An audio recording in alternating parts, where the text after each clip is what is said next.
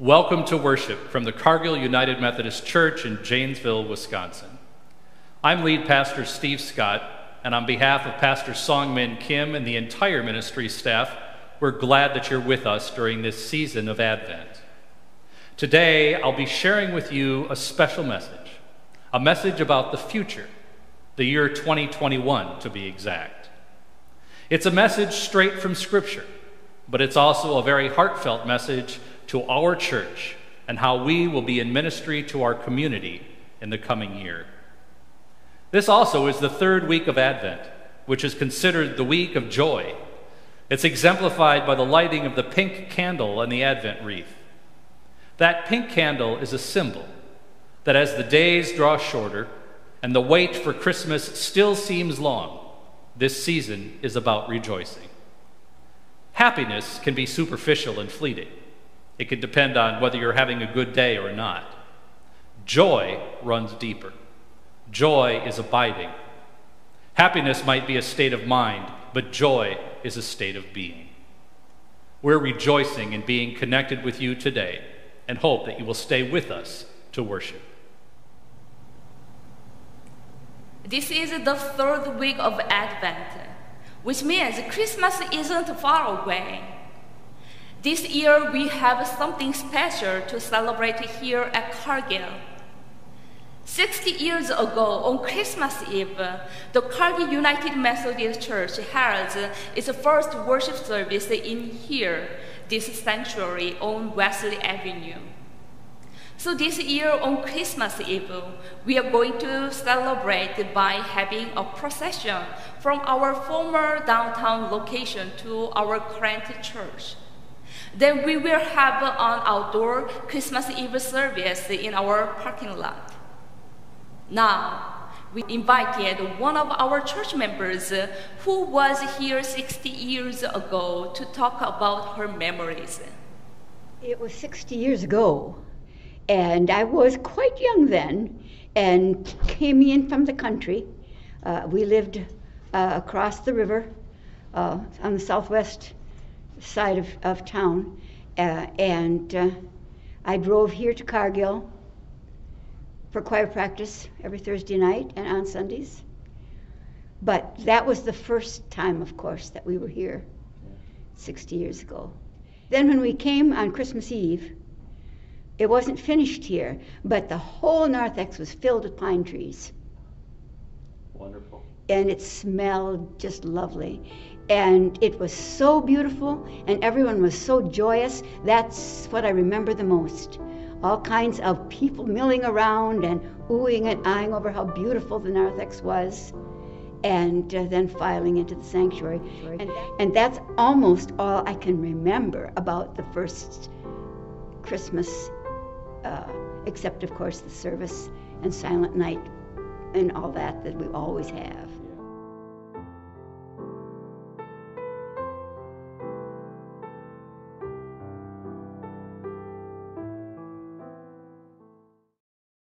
We want everything to look nice.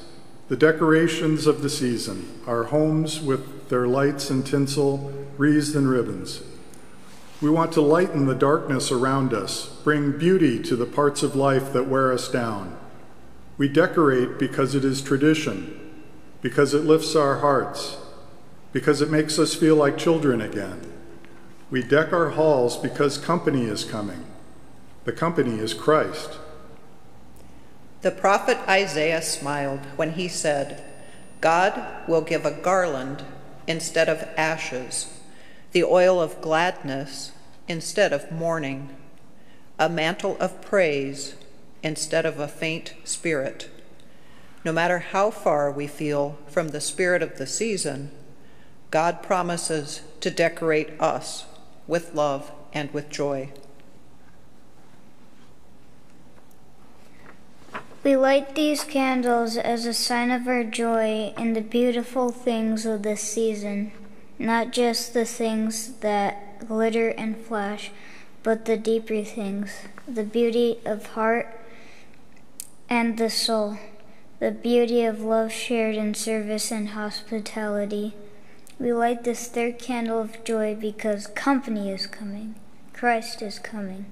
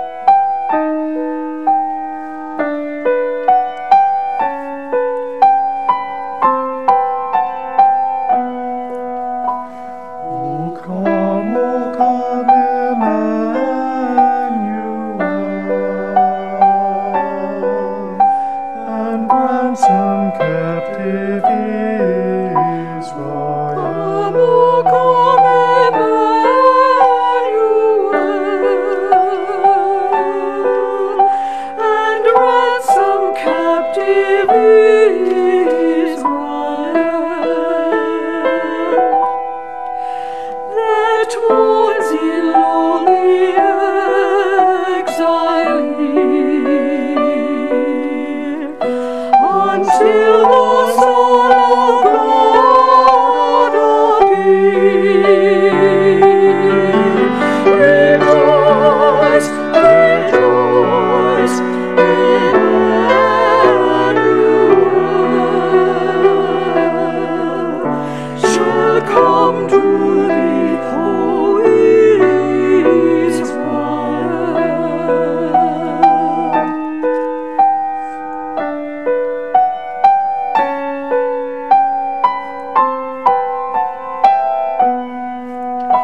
O come, thou day spring, come and cheer our spirits by thine advent here. Disperse the gloomy clouds of night, and death's dark shadows put to flight. Rejoice, rejoice, Emmanuel shall come to thee, shall come to thee, who is Israel. O come,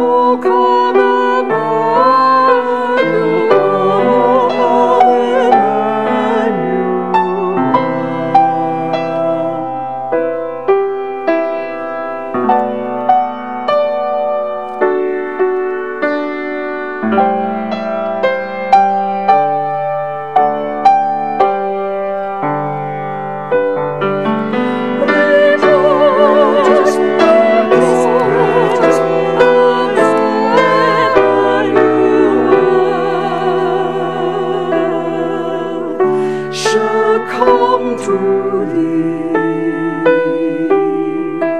O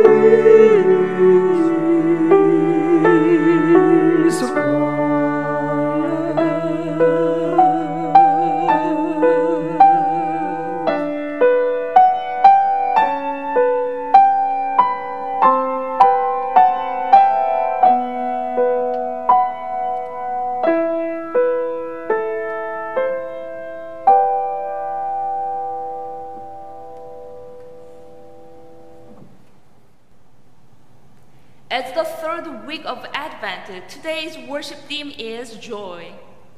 The Bible reminds us that you can have joy no matter what your circumstances.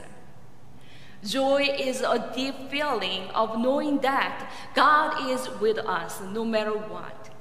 Even when we cannot seem to find the joy with our circumstances, joy can live in our hearts. In this week's message, we hear how faith and hope increase the joy in our lives. Faith, the Bible says, is the evidence of things not seen.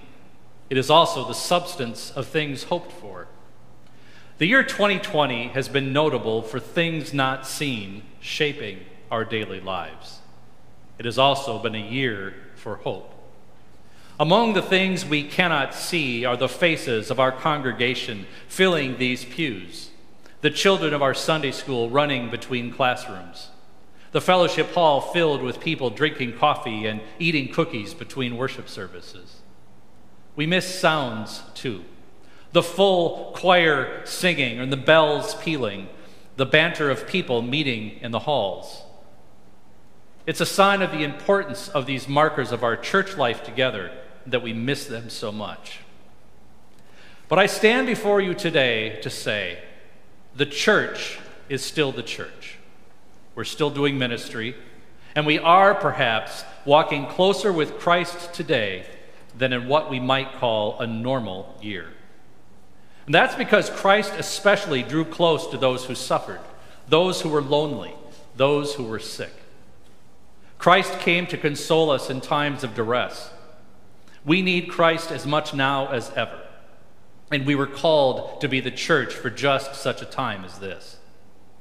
So today, I want to say thank you.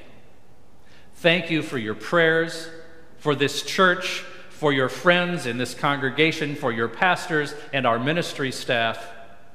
Thank you for staying in touch, remaining connected through online worship or our Facebook pages, for checking in with one another.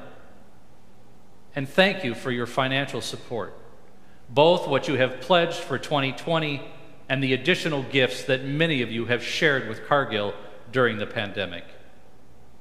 As we look to 2021, we stand at the doorstep of what may prove to be a pivotal year in the ministry of Cargill United Methodist Church. To pivot means to turn. In basketball, when you pivot, you keep one foot in place while holding the ball and turning with your other foot. That's a metaphor for being the church today. We're keeping one foot rooted in the traditions and strengths of Cargill UMC. But a changing world and changing community means we're looking in new directions too. This is the year to rediscover the urgency with which we witness to the world of Christ's love and healing power. This is the year we reach new people who need hope and encouragement. This may be the year when we emerge from a pandemic with an even clearer sense of vital ministry, inspiring worship, quality learning, and a vision of compelling mission both inside of our building and outside of our walls. The Church of Jesus Christ has faced challenges before. A pandemic is new to us, but not unprecedented. God has been with us through difficulties before. There's a scene in the movie Apollo 13, a true story about a catastrophe in outer space, when the director of the space program laments, "This could be the worst disaster NASA has ever experienced." Flight director Gene Kranz looks up and says, "With all due respect, sir, I believe this is going to be our finest hour." What will for us as the Cargill United Methodist Church be a defining moment at this point in our history? Being grounded in all that you have grown to love about this congregation, can we also pivot to face new challenges, welcome new people, and reach out with the love of Christ to those who have never experienced his grace? Toward the end of the Gospel of John, there's a moment when the disciples are full of sorrow and angst. The world, it seems, has conspired against them, and they are losing hope. They're feeling persecuted, and worse, the sense of community they have felt with Jesus is threatened. Similar to the ways that we have been forced into disconnection in these past several months for our public health's sake, Jesus tells the disciples, "You will be scattered, each one to his home." And he acknowledges how difficult it is to be alone. History is replete with stories of Christians who have been alone for extended periods of time, voluntarily in the desert or forced into the wilderness, involuntarily in a real or in a metaphorical prison. But those stories also show how people came through those experiences knowing that God was with them. So Jesus turns to his disciples at this moment when they were full of sorrow, and he reminds them that he is, in fact, the Son of God. Through our faith in him, we are never alone. And then he tells them, "I have said this to you so that in me you may have peace. In the world you face persecution, but take courage. I have conquered the world." He speaks those words to you and I today. And he speaks to the church, the wider church wherever it is throughout the world, and the Cargill United Methodist Church. What will be our mission in the year to come? In many ways, the same as it has always been: to grow passionate followers of Jesus Christ who serve the community. The vision, though, is to connect new people to God, one another, and the world. We do this work of the church together. It's not just the pastors or the missions committee or the church staff. It is all of us together. I share these words with you today for two reasons. To remind us that there is no challenge the church cannot overcome. Remember the Apostle Paul's words to the Romans. In all things we are more than conquerors through Christ who loves us. For I am convinced that nothing, neither death nor life, nor things present nor things to come, nothing will be able to separate us from the love of God in Jesus Christ. The second reason for today's message is this. We prayerfully ask for your generous financial support of the ministries of the Cargill Church in 2021. In a church I served years ago, a woman would come up to me every fall, which is about the time the pastor would typically preach the stewardship sermon. That's the churchy phrase for the annual financial appeal. And she'd say, I hope you don't preach about money again this year. Seems like all the church talks about is money. Well, I would gently remind her that public radio and her college alma mater did more pledge drives and fundraising each year than the church does. But there's a biblical precedent for this message to you today. Paul, whom I quoted just a moment ago in his encouragement to the church at Rome, also wrote to the church at Corinth, the letter to the Corinthians, and he began by commending them for their abundant joy during what had been a time of severe affliction. And he writes, now as you excel in everything, in faith, in speech, in knowledge, in eagerness, now we want you to excel in generosity. And he appeals for their financial support of the church. I don't say this as a command, he writes, but as an opportunity for you to exhibit your faith by your actions. I'm giving my advice, Paul writes. It is appropriate for you who began last year not only to do something, but desire to do something, to give your support of the church according to your means. It is in this spirit that we again thank you for how you have supported Cargill in the year past. We're sensitive to the fact that this has been a trying year for many, as the pandemic has disrupted many people's personal economy as well. Which is why in Scripture Jesus commended the poor widow who put into the offering what may have been for others a paltry amount, but for her was a generous gift of her faith. And why Jesus also says, by contrast, the one to whom much is given, much also is expected. Much has been given to the Cargill Church, and many blessings have flowed from here. I believe Jesus looks to us in a time of pandemic and encourages us that now much is expected of us as well. As we pivot into the future, we ask that you consider making a pledge of financial support for Cargill United Methodist Church for the year to come. You may pledge a weekly, a monthly, an annual amount. If you're on our mailing list, you'll receive a letter in a few days with a pledge card.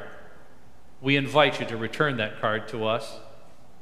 Or any of you can also visit us online at cargillumc.org and look for the button that says Donate Online. In either event, you can elect to make your contributions online or mail your regular offerings to us if you prefer. We continue to work full-time at Cargill UMC to carry out the ministry of Jesus Christ. Your support for the church at this critical juncture will help us not only to meet the needs of the present, but prepare for a faithful future. A year from now, it's my prayer that someone out there will be giving thanks that they have come to know God more deeply because of what Cargill United Methodist Church has done in Christ's name. What a fitting season to sing those praises, a season of gold and myrrh and gifts of greatest price, to sing our grateful praises to the Christ child dear. Sing we now of Christmas, Noel, sing we here. Amen.